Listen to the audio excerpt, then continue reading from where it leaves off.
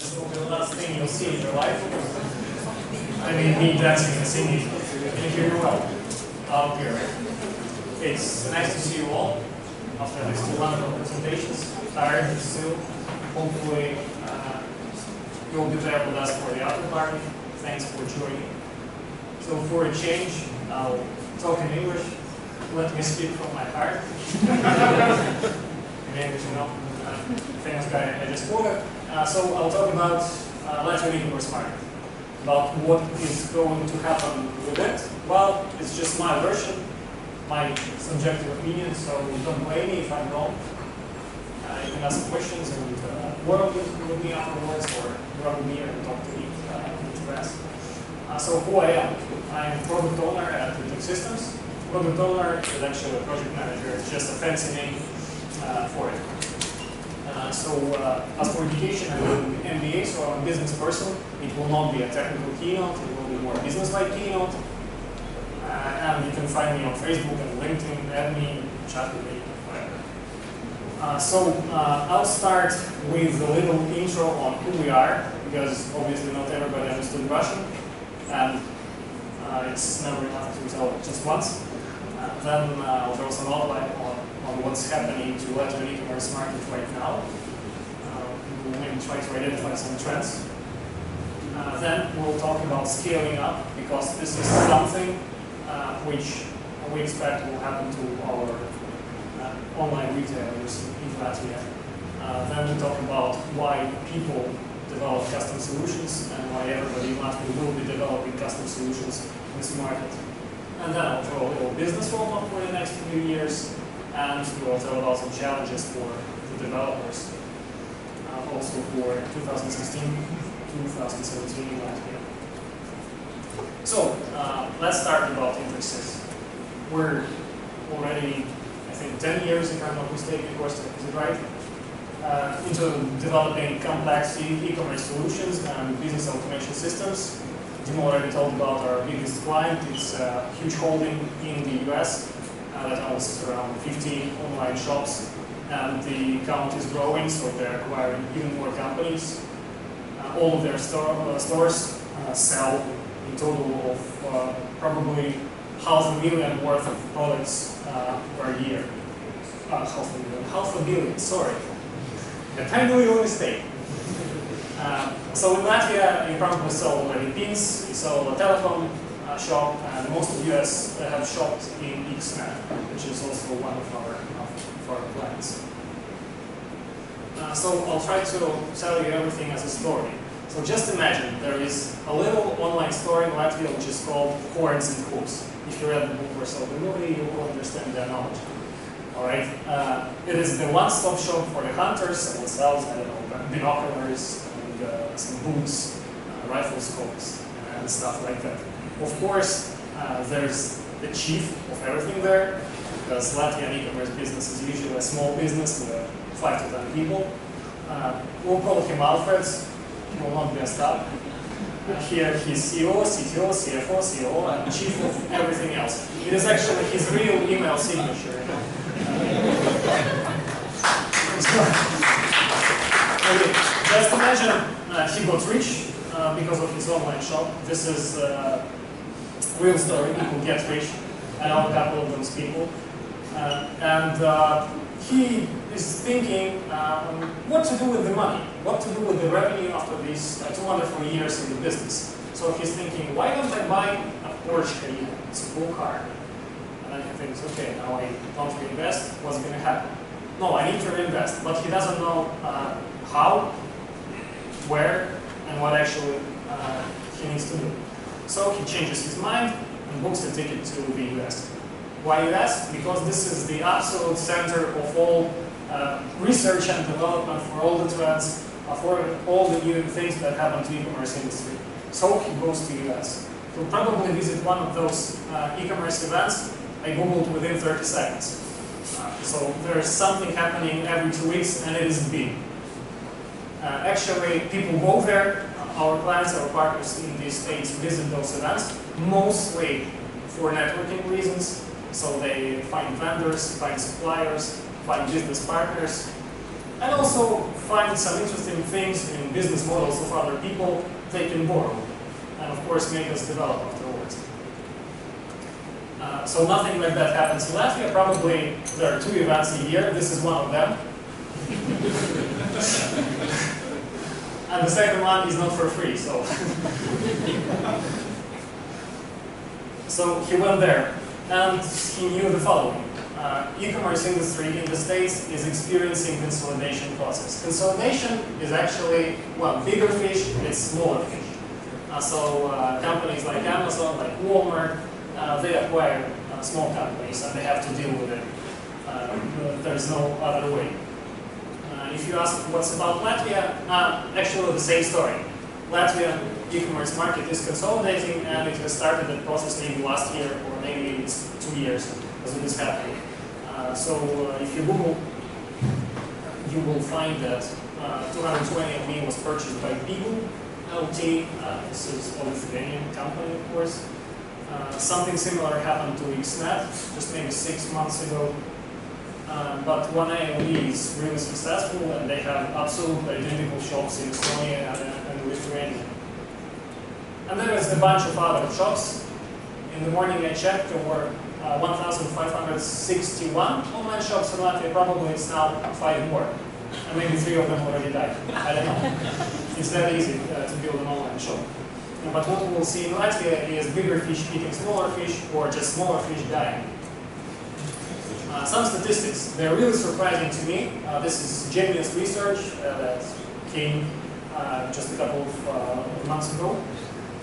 It's about Latvia, it's about 2015 and 2016. 74% of population actually bought something online. Now this is surprising. Most of these were girls, probably buying shoes, with boys' credit cards. There are even more stats that are surprising. A third of these people are my parents' age. So I thought that just young people buy something online. This is not true. A third of the population are, let's say, experienced people, seasoned people, let's call them that. And they go there mostly because of the low prices. You know, online store business model does not require a real store. So you have to add less markup on each item, so it costs less for the end customer. This is what everybody loves. Next, they're always open, of course. This is a website. The next thing why people love them is comparison is really simple. Just open a couple of tabs in your browser and compare. And see different prices, different specification, and there is no sales personnel who's trying to sell you something you don't need. And something really expensive. And of course, there are some delivery methods you can choose, so you can buy something seamlessly within a minute, and it will be delivered just at your doorstep. This is why everybody in Latvia loves it.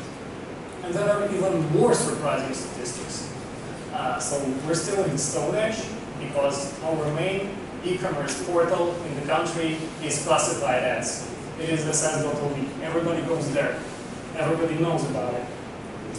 And then, from this data, we see that Latvians love buying something for cheap, because they go to thousands in LV, and of course to LV, which is not here. Probably it is not here because Genius are not partners with them, so they're not showing it on this research. And then you see 1A.lv, which is really popular. And there is also Cherry.lv that died a couple of weeks ago.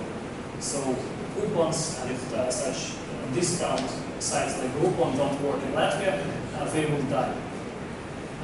What starts working in Latvia is foreign stores like eBay, Amazon, AliExpress, and Alibaba. What we'll see in the next few years is people using more and more of those resources because they're cool. More surprising data.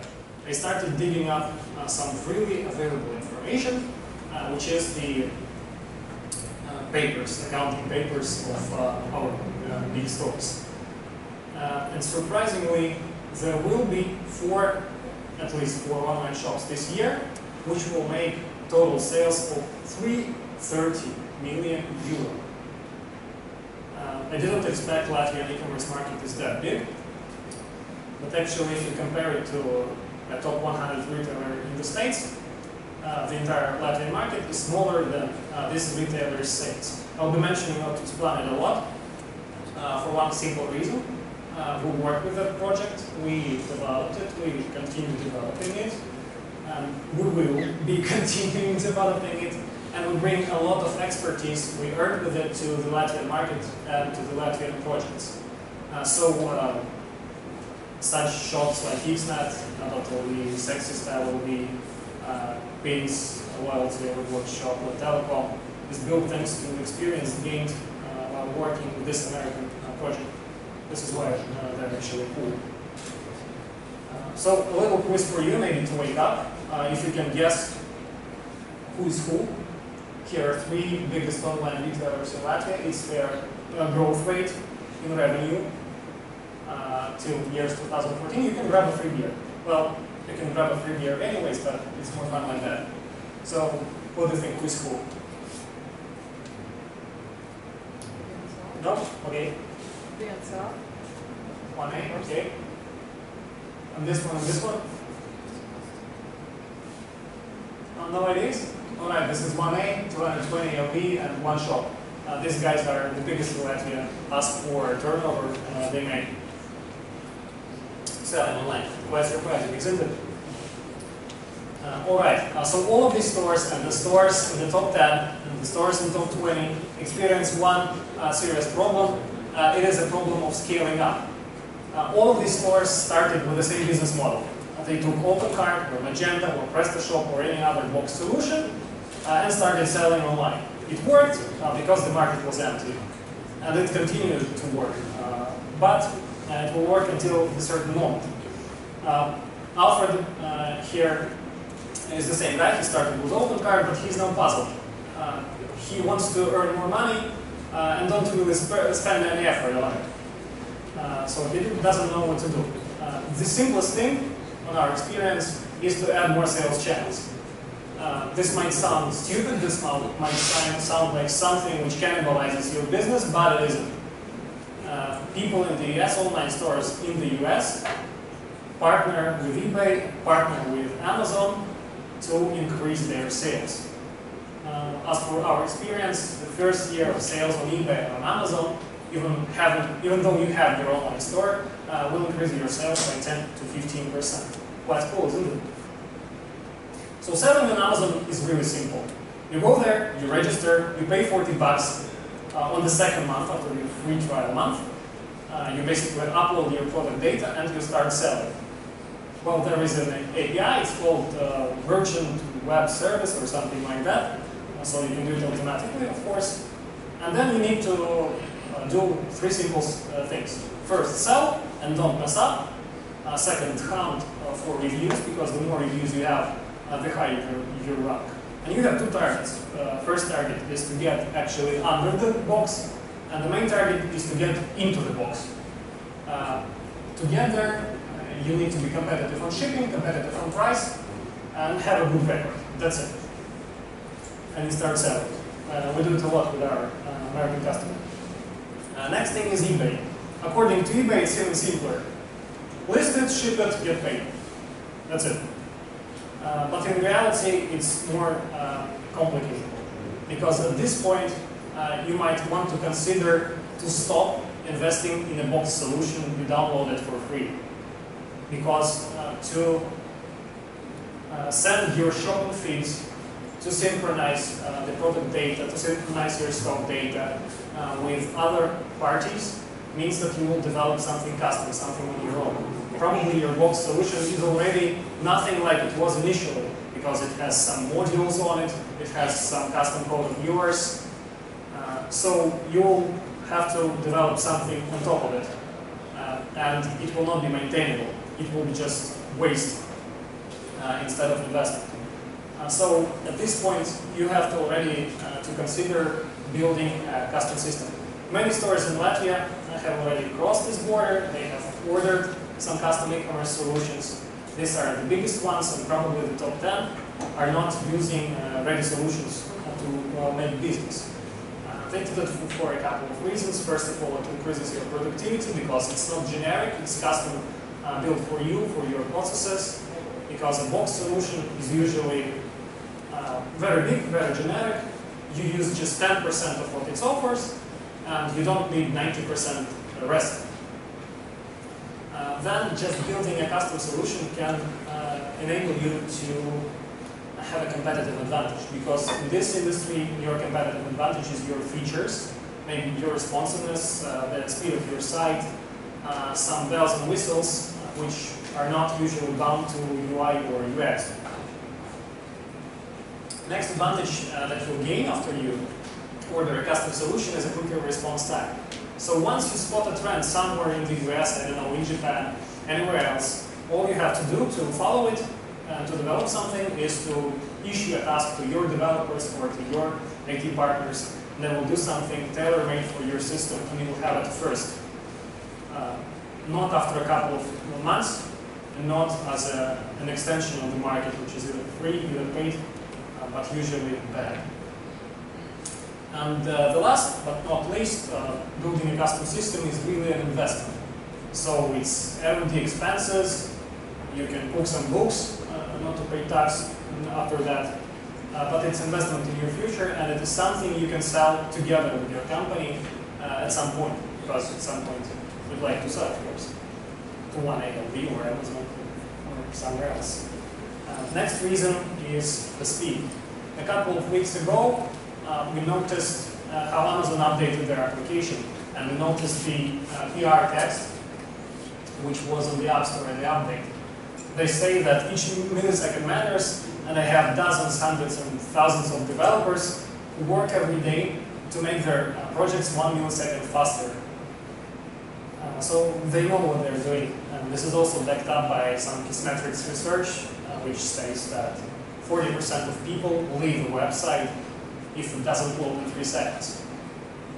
I don't know whether you're that patient and you want to wait for 10 seconds or 15 seconds, but people in the US are not. Probably we will not be in a couple of years as well. So I ran a random test using tools.pingdom.com, the same here.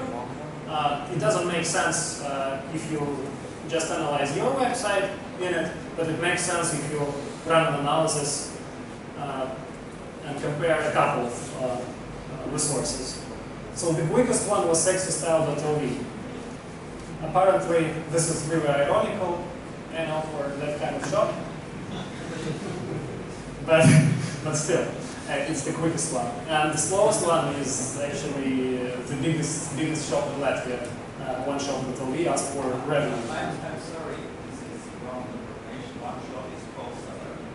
They are selling very small amount on their online as a normal. Okay. So it's the main business is wholesaling to other online shops. Oh, I didn't know that, but they're really successful. In wholesale, but not in retail. Okay. Thank you. Didn't know their exact business model, just so their books. Okay, so they're not on the list. Anyways, the biggest ones, 1 ALV and 220 ALV, are not that quick, even compared to other sites. You see these figures in blue. These were tested from American users. So Amazon loads for their users in less than a second, which is seamless. You don't really react that fast. So the next reason why you want to build something of your own, why you want to order your custom solution, is that it is scalable. If we take our platform as an example, it is optimized in terms of caching. There is this little load on the servers, everything is cached as much as possible. We use Elastic Index. Dmitry spent half an hour talking about, so I will not say anything about it. And it works in the way that it is really simple for you to plug and play. So another web node.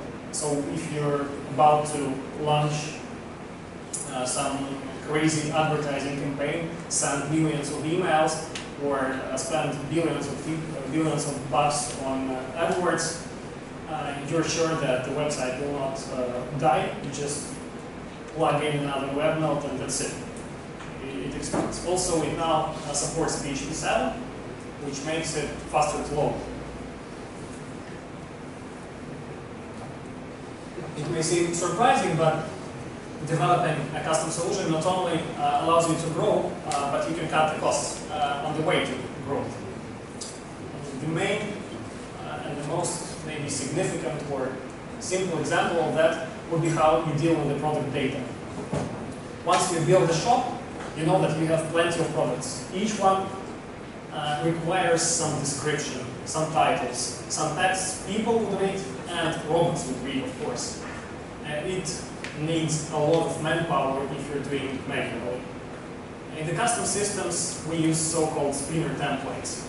So these are some preset rules for generating text that work and that deliver some pieces of real product descriptions and other information you see on a product page, list page, category page, any other page on the website. In English.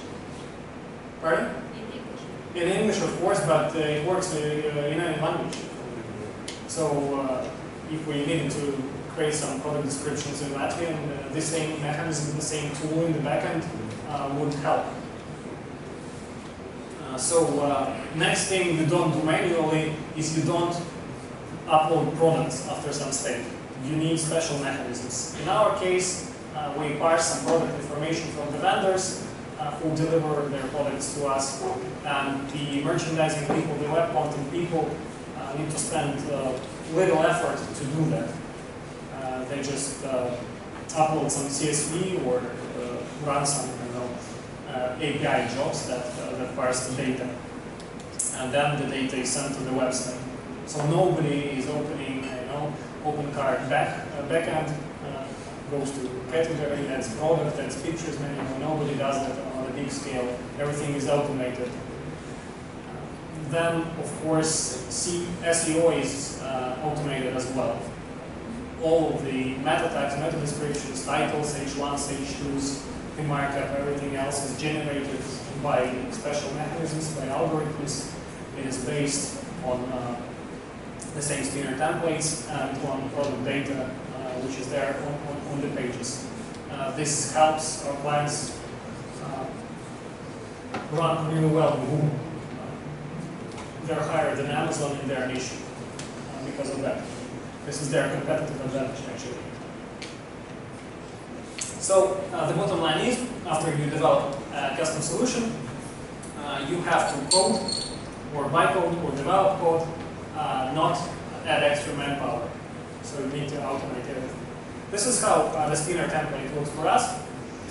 Looks difficult, but any person can learn how to use them, how to create such descriptions in a couple of hours, maybe up to a day. And it results into something like that on the website. And this is pretty unique. Google perceives it as something unique, and customers perceive it as human-written text. So we have literally tens of thousands of these spinner templates for different sections of the website, for different categories, for different brands, which works for 500,000 of products, of course, in 600 categories, and made by 2,700 companies. And it works really well. Of course, you don't need to develop at the very beginning. Recently, a couple of days ago, I found a service online. I'm not affiliated with it, I'm not selling it. So if you just want to go and see how it works, they have some videos explaining in detail how spinner template works. And they have even a free trial, so you can give it a try with your shop. If you have it, or show your boss, your technical director. Maybe it will help you cut a lot of costs while creating product data. So the next important thing is, of course, search engine optimization. Alfred also knows about it because Alfred ordered some schema markup for his website. There isn't really much of that. The rules are simple and are quick to make. All of it isn't really used a lot in Latvia. I especially checked the source code of some websites, and they don't really have it. But Alfred, of course, wants to achieve much with little costs. So this is what he'll be doing. He'll be using different markups. In the US, it works even better. The same schema.org markup with some slight changes, helps you bring up your product details in the Spotlight search on your Apple device. And of course, there is Google Shopping, which will come one day to Latvia as well. So their items are listed as well in Google Shopping, in Google search. We don't see it in Latvia yet, but we will after some time. What we see in our country is that our biggest retailers don't even have a mobile website. On the left is one ALV, in the middle is one shop only, but it wasn't a retailer, right? It was a wholesaler, so not a big deal not having a mobile website in 2016, right? And the guys on the right are 220 LE. They actually have a mobile application. Okay, it sucks big time because it's just a web view translated from Lithuanian and translated poorly. Part of it is still Lithuanian, but they're heading somewhere to the right future. And they even have some markup on their website. So in this aspect, they're cool, and one ALV will try to catch up, of course, if they want to compete for the mobile segment. It's more than half of the traffic right now. So let's get back to developers. What they will do is make the UI better and the UX better during the next few years. Otherwise, you wouldn't be able to compete with Amazon, with eBay, with AliExpress even. So what they will do is work with checkout. They will optimize checkout, because now if you go to any online store in Latvia, you'll see that you have to make tremendously many amount of actions and interactions to actually buy something, especially on checkout. It asks you for some unnecessary information, and doesn't let you buy with PayPal Express, for instance. Really few people do that. I'd love to buy with PayPal because it's just one click. Nobody really does it.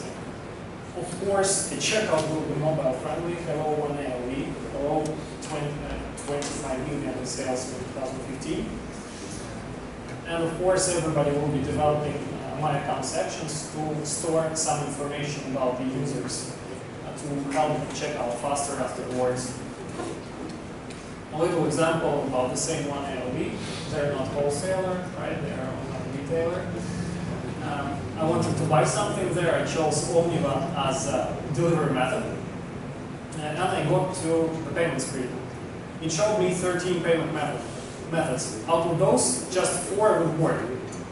Why wouldn't they hide the ones that are not working? Why did they make me read all these 13 cards and actually click on them? Because I was too lazy to read, I just clicked before I saw a green light. I don't know.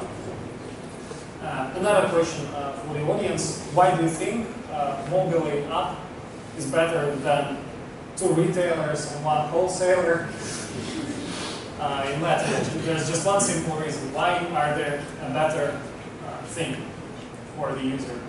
Yes, Alex. Pardon? It allows you to pop up your account really easy. Yeah, it allows you to save your payment method. Nobody else does.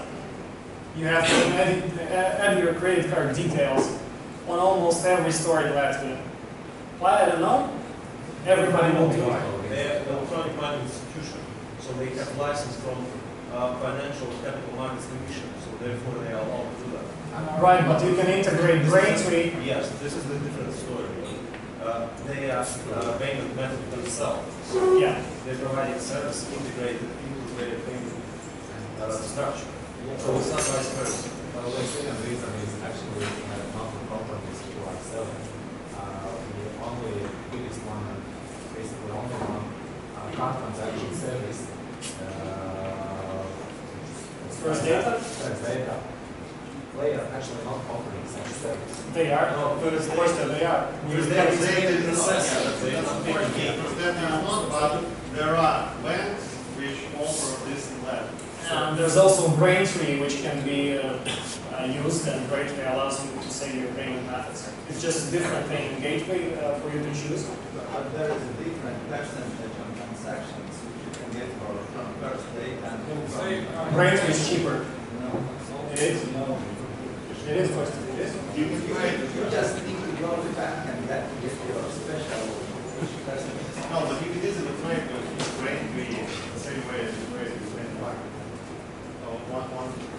is just a on substantial scale, even probably few millions, they will give you better rate.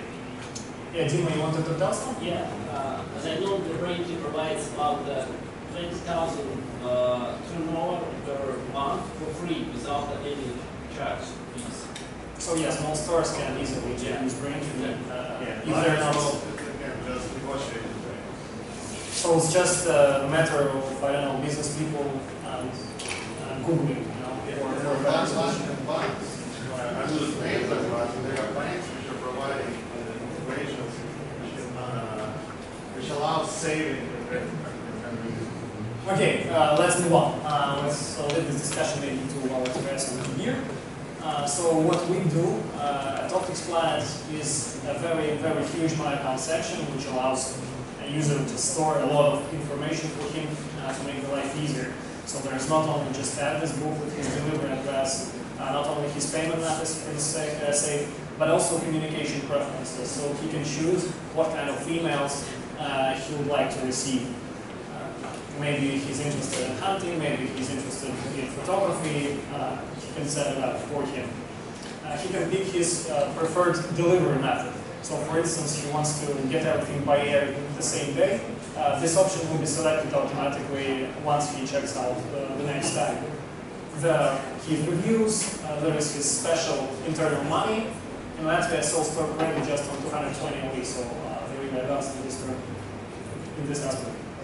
There are his gift certificates, and by the end of this summer, there will be also questions and answers in the section, so he'll be able to ask if he needs questions, get answers, and see all of his My Account.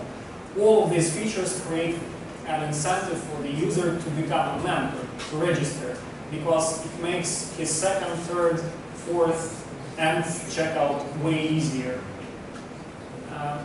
And this is why we do it. Second, visit of the customer, or in generally, returning customers are more valuable. They are twice as valuable as the new customers. This is information from Latvia, from 7 World, from some marketing research, but I can back it up with our Google Analytics data. It shows exactly the same stats for the United States. Returning customers are twice as valuable as the new ones. So you want to return them, of course. We do it with mailing. We do a lot of mailing with our clients there in the States. Some email campaigns may have 500,000 of letters sent out. They're targeted. Some of them show tremendous CVR, which is conversion rate, which is the percentage of people who buy after receiving an email. And all of the email clients make up to 20% of sales. Again, 220 a week, get a cookie for using a lot of emailing. They're probably the only company in Latvia who does it a lot.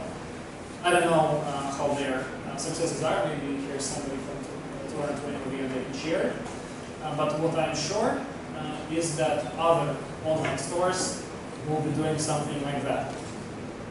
But such successful emailing is possible only if you have your custom solution, because it integrates with your ERP, it integrates with your sales history, with some preferences, with the same elastic index, so you can target email campaigns very specifically to the needs of the customers. This is why they work that well.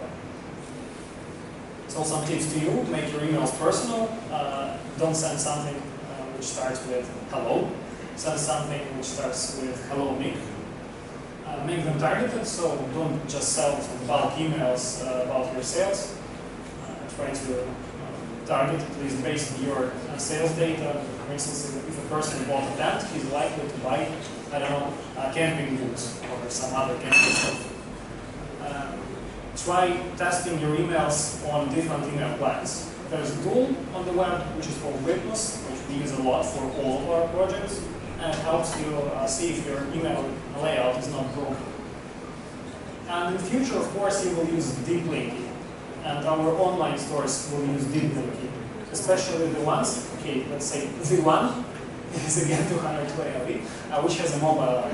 Deep linking allows opening a product page in the application from the email. So you click on the link or the picture in your email, it opens in the application, exactly that product page.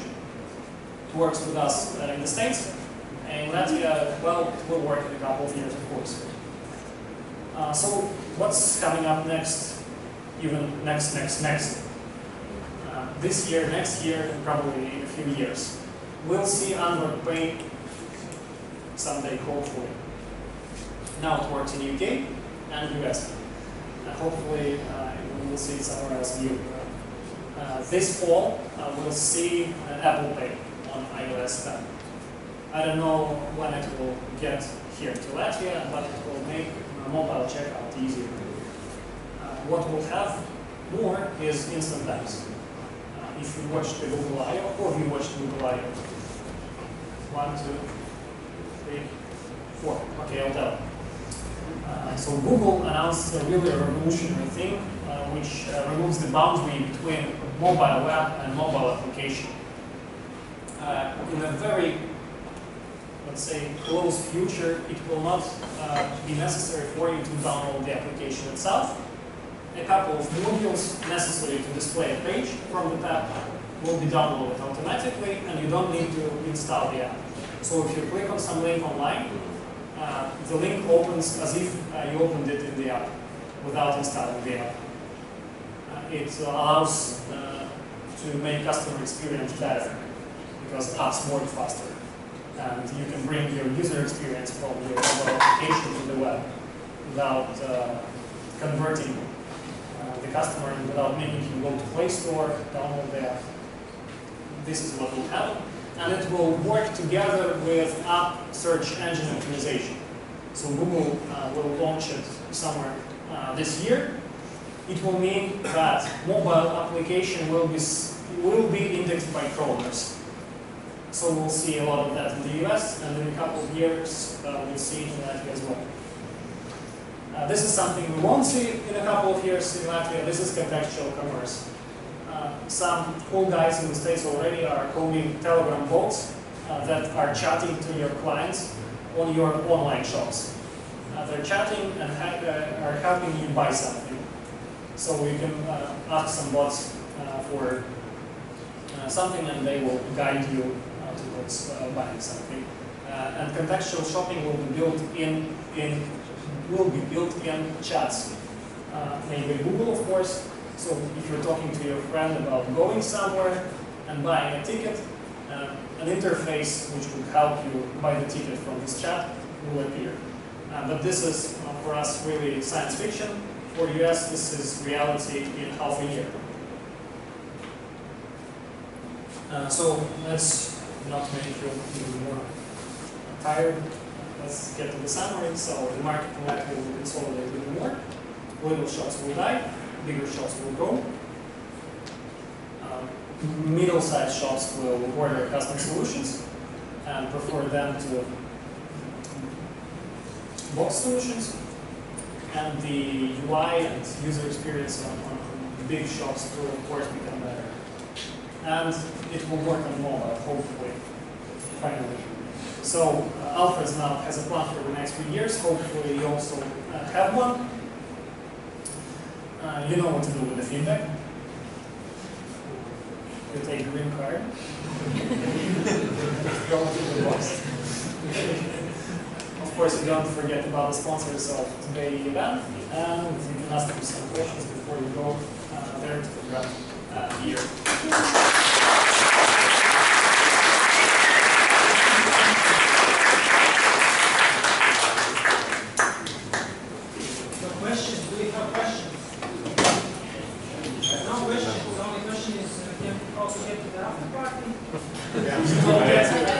You don't get to the elevator.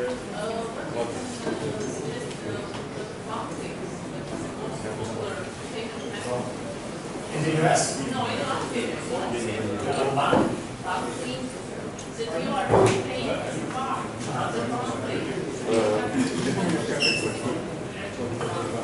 Okay. Everybody's using first data, but I'm sure it's not the opposite. Swedbank. Swedbank is the most popular one. I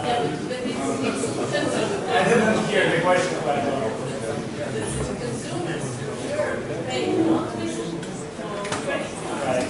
With via banking and for as evidence owner.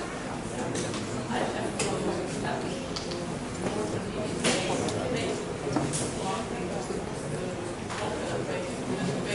Yeah, it's weird. It is possible. It is possible. Yeah, they can. Why not? And they do. That's why you should integrate. You should integrate as many payment methods as possible. As simple as that. So once you can afford to integrate some credit card processor, you do that. Before that, there is something which is specific just for the Baltic region and maybe to Eastern Europe. Nobody else in the world does it. It is pick up in the office. Why on earth would you go online and make your client go pick it up in the office and pay cash? This is just here in Europe.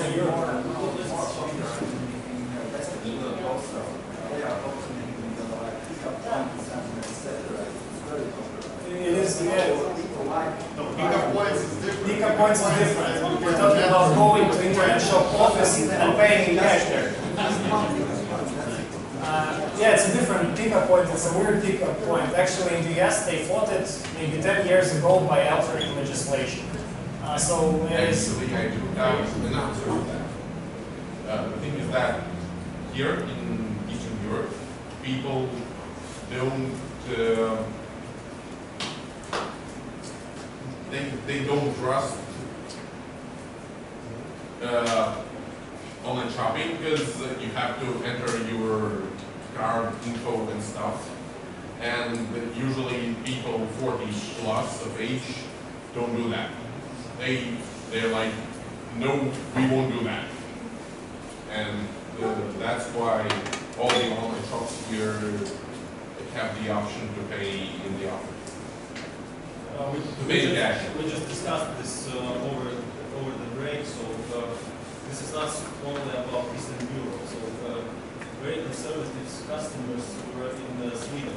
They were not trusting exactly the story about us. So therefore there is a service called Klarna. So they are developing tremendously now because they offer, they invoice you within 14 days after you receive the item you purchased. So basically they made this checkout vice versa. So you're paying after you got your item. Sounds like Sweden. Yeah. Countries, and this is kind of, they really rely on the risk analytics. So because they cannot provide this method for every country. So they having different methods, let's say in UK comparing to Sweden. Yeah, but still, if you're a senior, you don't do online shopping. Well, You just don't. it's not like that in the US. And what they did like 10 years ago was change the legislation. In US, if you are senior, you do online shopping, you will score 7.2. Yeah, they are paying in the US, of course. But they trust Amazon. They have their payment methods stored in Amazon. And we've noticed a very interesting trend, a very surprising trend. On our client's website, we have a checkout option, checkout with Amazon Wallet.